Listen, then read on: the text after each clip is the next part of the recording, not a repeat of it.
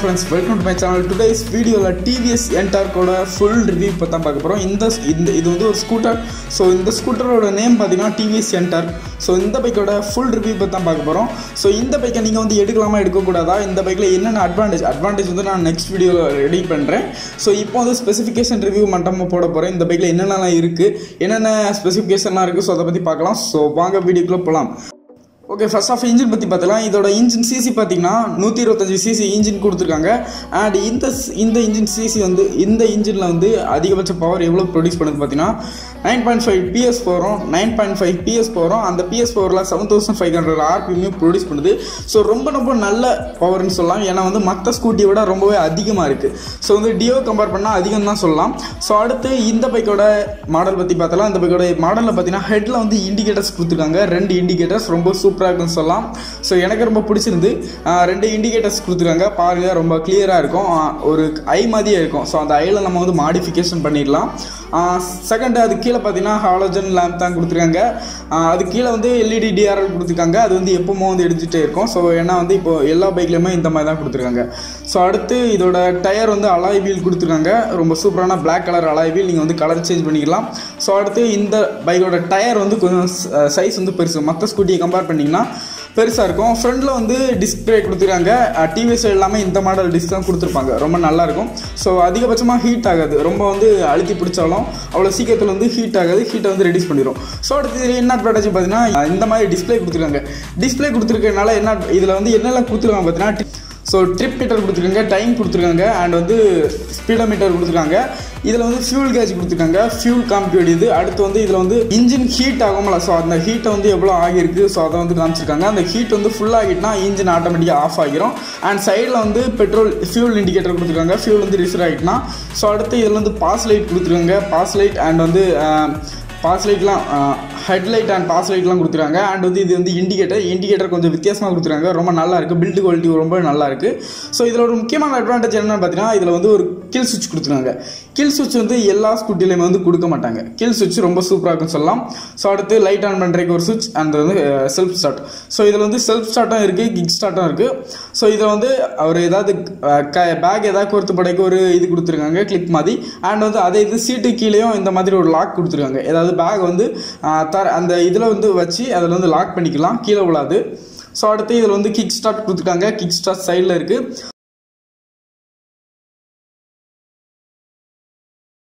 So அடுத்து பார்த்தீங்கன்னா பேக்கில் உள்ளவங்க பில்லியன் வந்து கால் வைக்கிறதுக்கு இடம் கொடுத்துருக்காங்க. இது வந்து 3 வால்வ் இன்ஜின்.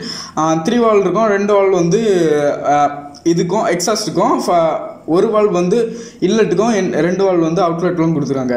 ஸோ அடுத்து இந்த பைக்கோட ஸ்டோரேஜ் பற்றி பார்த்துடலாம். இந்த பைக்கோட ஸ்டோரேஜ் அண்ட் வந்து பெட்ரோல் ஓப்பன் பண்ணுறதை பற்றி பார்த்துடலாம். இப்போ வந்து ஸ்டோரேஜ் பற்றி பார்த்தீங்கன்னா ரைட் சைடில் டர்ன் பண்ணால் ஸ்டோரேஜ் ஓப்பன் ஆகும். லெஃப்ட் சைடில் ஓப்பன் பண்ணால் வந்து இதில் வந்து பெட்ரோல் ஃபியூல் டேங்க் வந்து ஓப்பன் ஆகும். இப்போ வந்து ஓப்பன் பண்ணி பார்த்துடலாம். ஃபர்ஸ்ட் வந்து right side. Okay, right side open பண்ணியாச்சு. ஸ்டோரேஜ் ரொம்ப நல்லா இருக்குன்னு சொல்லலாம். என்னை பொறுத்த வரைக்கும் ஒரு ஹெல்மெட் வச்சுக்கலாம். சுற்றி ஏதாவது பேக், சின்ன பேக்ஸ் ஏதாவது வச்சுக்கலாம். ஹெல்மெட் வைக்கிறதுக்கு சீட்டுக்கு மேலே வந்து ஒரு இது கொடுத்துருக்காங்க. அது வந்து அமுங்கி பிடிச்சிக்கிடும். ஹெல்மெட் வந்து டேமேஜ் ஆகாது. ஸோ இவ்வளோ தான் ஹெல்மெட் வைக்கிறதுக்கு ஸ்பேஸ் சூப்பராக இருக்குது. உள்ளே வந்து ஒரு லைட் கொடுத்துருக்காங்க. நைட் டைம் வந்து நம்ம வந்து டிக்கி ஓப்பன் பண்ணும்போது லைட் எரியும். அண்ட் வந்து இதில் வந்து சார்ஜர் கொடுத்துருக்காங்க. சார்ஜிங் கேபிள் கொடுக்கல, சார்ஜிங் பண்ணுறக்கூடிய இடம் கொடுத்துருக்காங்க. உள்ளே வச்சு நம்ம சார்ஜ் போட்டுக்கலாம். ஸோ அதில் டேட்டா கேபிள் போட்டுக்கலாம். அதை வந்து மூடிக்கலாம். மூடாமல் விட்டிங்கன்னா உள்ளே வந்து தண்ணி போயிடும். தண்ணி போயிட்டுனா உங்களுக்கு வந்து அந்த இது டேமேஜ் ஆக வாய்ப்பு இருக்குது. ஸோ அதனால் வந்து மூடிக்கணும். ஸோ ஓகே, லாக் பண்ணியாச்சு. ஸோ அடுத்து வந்து இந்த பைக்கோட ஃபியூல் டேங்க் ஓப்பன் பண்ணக்கூடிய பார்த்துக்கலாம். ஓகே, ஃபியூல் டேங்க் ஓப்பன் ஆகிட்டு, ஃபியூல் டேங்க் வந்து சீட்டுக்கு முன்னாடி கொடுத்துருக்காங்க. சீட்டை காத்த வேண்டிய அவசியமே இல்லை. சீட்டுக்கு முன்னாடி கொடுத்துருக்காங்க, ஈஸியாக ஓப்பன் ஆகிட்டு. ஸோ இந்த ஃபியூல் டேங்கோட கெப்பாசிட்டி பார்த்தீங்கன்னா 5 லிட்டர்ஸ் கொடுத்துருக்காங்க. ஸோ அடுத்து இந்த பைக்கோட இண்டிகேட்டர்ஸ், பேக் இண்டிகேட்டர்ஸ் பார்த்தீங்கன்னா பைக்கில் உள்ள மாதிரியே கொடுத்துருக்காங்க. ஒரு பைக்கில் இண்டிகேட்டர்ஸ் எப்படி கொடுத்துருப்பாங்க அதே மாதிரி கொடுத்துருக்காங்க. நல்லா இருக்குது, ரொம்ப சூப்பராக இருக்குது பேக் இண்டிகேட்டர்ஸ். அண்ட் தென் இந்த பைக்கோட இந்த லைட் தான் ரொம்ப லுக்காக இருக்குன்னு சொல்லலாம். பேக் வியூலேருந்து பார்க்கும்போது இந்த லைட் ரொம்ப லுக்காக இருக்கும். ஸோ இப்போ ஆன் பண்ணுறேன் பாருங்கள். பார்த்தீங்கன்னா ஒரு டி ஷேப்பில் இருக்கும். டிவிஎஸ்ங்கிறது வந்து ஒரு அடையாளப்படுத்துது. ஒரு டி ஷேப்பில் இருக்கும். ரொம்ப சூப்பராக இருக்கும். பிரேக் அடித்தா இப்போ பிரேக் ஆன் வைக்கும் பாருங்கள். பிரேக் லாக்கும் இருக்குது. இதில் பிரேக் ஆன் பண்ணியாச்சு பாருங்கள். மேலே ஒரு சூப்பரான லைட் இருக்குது. ஸோ இந்த லைட்டில் மாடிஃபிகேஷன் பண்ணிடலாம். இந்த மாதிரி டிரான்ஸ்ஃபார்மர் மாதிரி மாடிஃபிகேஷன் பண்ணிடலாம். பிரேக் லாக் இருக்குது. ரொம்ப நல்ல விஷயம். ஓகே, இதில் வந்து இந்த லைட் வந்து ரொம்ப சூப்பராக இருக்குன்னு சொல்லலாம். ஸோ அடுத்து இந்த பைக்கோட டயர் மற்ற ஸ்கூட்டியை கம்பேர் பண்ணிங்கன்னா இந்த டயர் வந்து ரொம்ப பெருசு. ஸோ வந்து நீங்கள் வந்து ரொம்ப டேன் பண்ணாலும் ஏதாவது மணலில் வந்து நீங்கள் வந்து ஓட்டிகிட்டு போகும்போது உங்களுக்கு ஸ்கிட் ஆகுது. ரொம்ப சூப்பராகவும் சொல்லலாம் என்னையை பொறுத்தளவு ரொம்ப சூப்பராக இருக்குது. பேக்கில் வந்து ட்ரம் பிரேக் கொடுத்துருக்காங்க அண்ட் அது இன்ஜின். ஸோ அடுத்து இதோட எக்ஸாஸ்ட், இதோட பேக்கில் வந்து அலாய் வீல் கொடுத்துருக்காங்க. Alloy wheel black colour same தான். பேக்கில் வந்து எக்ஸாஸ்ட் ரொம்ப சூப்பராக இருக்குன்னு சொல்லலாம். ஸ்டைலிஷாக கொடுத்துருக்காங்க எக்ஸாஸ்ட். இப்போ வந்து ஆன் பண்ணி காமிக்கேன் பாருங்கள். ஸோ இதில்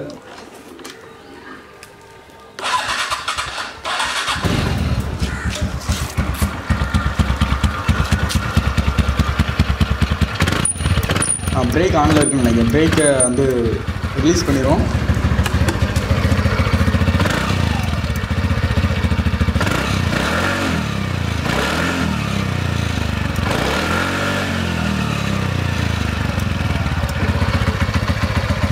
ஸோ ஓகே, இதோட எக்ஸாஸ்ட் சவுண்ட் வந்து நீங்கள் கேட்டுருப்பீங்க. ரொம்ப சூப்பராக இருக்கும். மற்ற ஸ்கூட்டியை கம்பேர் பண்ணால் இந்த ஸ்கூட்டிக்கு வந்து ரொம்ப அதிகம் சொல்லலாம். பவர் சவுண்ட் வந்து அதிகம். பேக்கில் வந்து இதோட பேக் சஸ்பென்ஷன் பார்த்தீங்கன்னா மோனோசாக் அப்சர் தான் கொடுத்துருக்காங்க. நார்மலாக எல்லா பைக்லேயும் இருக்க மாதிரி தான். ஸோ அடுத்து இதோட ஃப்ரண்ட்டில் வந்து சஸ்பென்ஷன் பார்த்தீங்கன்னா டெலஸ்கோபிக் கொடுத்துருக்காங்க. ஆனால் வந்து மற்ற ஸ்கூட்டியில் வந்து டெலஸ்கோபிக் கொடுக்க மாட்டாங்க. டியோவில் கொடுத்துருக்காங்க. ஆனால் வந்து அதை விட ஆக்டிவாலலாம் இது டெலஸ்கோபிக் கொடுக்கல, வேறு மாதிரி இருக்கும், வித்தியாசமாக இருக்கும். ஆனால் ஸ்மூத்தாக இருக்கும். இது வந்து பெரிய பள்ளத்துக்கே போட்டுக்கலாம். ஸோ இது வந்து கிராப் ரயில் ரொம்ப சூப்பராக கொடுத்துருக்காங்க. பொதுவாக அப்பாச்சிக்கு இந்த மாதிரி தான் கொடுத்துருப்பாங்க. ஆர்டிஆர் கொடுத்துருக்க மாதிரி கொடுத்துருக்காங்க. ரொம்ப சூப்பராக இருக்குது. ஸோ இவ்வளோ தான் இந்த பைக்கோட ரிவ்யூ. ஸோ இவ்வளோ தான் இந்த பைக்கோட ஸ்பெசிஃபிகேஷன்.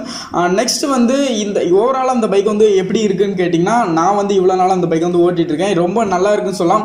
இந்த பைக்கோட மைலேஜ் நான் வந்து ஆல்ரெடி டெஸ்ட் பண்ணிட்டேன். ஸோ அந்த இந்த பைக்கோட மைலேஜ் இன்னும் நான் வந்து டெஸ்ட் பண்ணல. ஸோ அடுத்த வீடியோ வந்து டெஸ்ட் பண்ணி போடுறேன் கண்டிப்பாக. அடுத்து வந்து இந்த பைக்கோட ப்ரைஸ் பார்த்தீங்கன்னா ட்ரம் பிரேக் இருக்குது, டிஸ்க் பிரேக் இருக்குது. இப்போ வந்து நியூவாக வந்து ஸ்போர்ட்ஸ் அதாவது ரேஸ் எடிஷன் வந்திருக்கு. ரேஸ் எடிஷன் ரொம்ப சூப்பராக இருக்குன்னு சொல்லலாம். நீங்கள் பார்த்தீங்கனாலே அட்ராக்ட் ஆவீங்க, அப்படி இருக்குது ரேஸ் எடிஷன். ஸோ இந்த பைக் வந்து முன்னாடியே வாங்கினது இந்த ஸ்கூட்டி.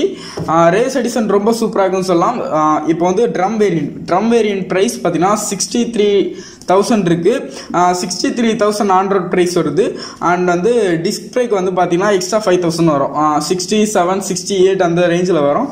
அண்ட் வந்து ரேஸ் எடிஷன் பார்த்தீங்கன்னா 71 ரேஸ் எடிஷன் பார்த்தீங்கன்னா 71,000 வருது. ஸோ 71,000 வந்து எக்ஸோரூம் ப்ரைஸ் வருது சென்னையில்.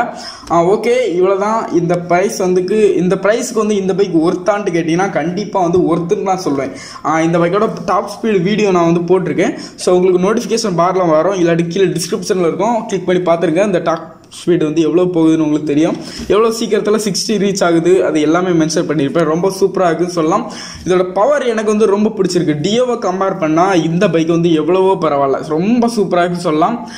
டியோவும் இதே ப்ரைஸ் தான், இதே ப்ரைஸ் ரேஞ்சு தான் வரும். ஆனால் வந்து இந்த பைக்குக்கு வந்து பவர் அதிகம். இந்த பைக்கோட சவுண்ட் எக்ஸாஸ்ட் எனக்கு ரொம்ப பிடிச்சிருக்கு. எக்ஸாஸ்ட் வந்து ரொம்ப சூப்பராக இருக்கும். பேக் லைட்டு அண்ட் இதோட சவுண்ட், இதோட பிக்கப் எல்லாமே ரொம்ப சூப்பராக இருக்குது. ஸோ இதோட ஹேண்ட்லிங் எல்லாமே நல்லா இருக்குது. சஸ்பென்ஷன் கொஞ்சம் கம்மின்னு சொல்லலாம். ஏன்னா வந்து ஃப்ரண்டில் வந்து கொஞ்சம் பள்ளத்துக்கு பட்டால் கொஞ்சம் வந்து இதாகும், கொஞ்சம் வந்து ஹேண்ட் பார் லைட்டை வந்து ஆடுற மாதிரி ஷேக் ஆகிற மாதிரி இருக்கும். பட் வந்து நல்லா தான் இருக்குது. இதோட பவர் பொறுத்த அளவுக்கு இதெல்லாம் ஒன்றுமே இல்லை. இதெல்லாம் டிஸ்அட்வான்டேஜாக சொல்ல முடியாது. ஸோ ரொம்ப நல்லா இருக்குன்னு சொல்லலாம். ஸோ நீங்கள் இந்த பைக்கை வந்து எடுக்கலாமா அப்படின்னு பார்த்தீங்கன்னா கண்டிப்பாக எடுக்கலாம். லேடிஸ்க்கு வந்து இந்த பைக்கு செட் ஆகுமான்னு கண்டிப்பாக செட் ஆகாதுன்னு நினைக்கிறேன். ஏன்னா வந்து இது வந்து கொஞ்சம் பெரிய பைக்காக இருக்கும்.